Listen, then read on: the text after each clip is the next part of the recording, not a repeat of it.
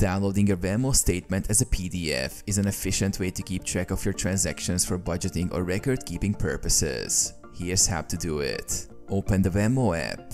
Launch the Venmo app on your mobile device and log into your account. Access your account. Tap on the three lines icon in the upper left corner to open the menu. Go to Settings. Scroll down and select Settings from the list.